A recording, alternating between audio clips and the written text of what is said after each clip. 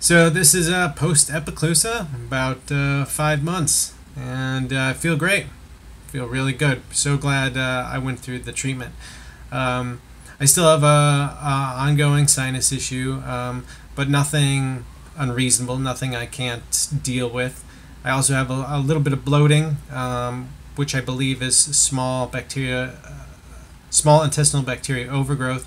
But I don't believe that was because of the Epclusa. I think I had that beforehand, but still dealing with that. Just got back from Iceland, and I'm so glad I went through treatment before I went to Iceland, because I was able to do everything I wanted to do. Didn't have that overwhelming tired feeling. I wasn't sick all the time. I didn't feel terrible all the time. I was able to, do 18-hour days, just looking at all the sites. Most beautiful place in the world. If you get a chance to go, I would highly recommend it.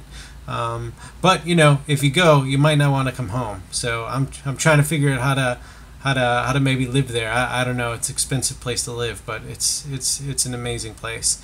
So I think that I will probably do another update in maybe like a year, just to since there's not a lot of long-term videos about post-treatment side effects with post-treatment, so I'll keep you informed if anything comes up.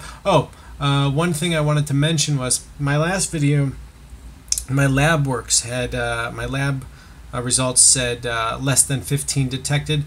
Well, I had another test since then, and the virus was clear. So 100% clear of the virus. And one more thing.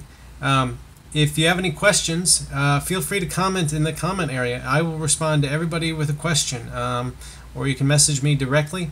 Anyway, thanks for watching, and have a nice day. Bye-bye.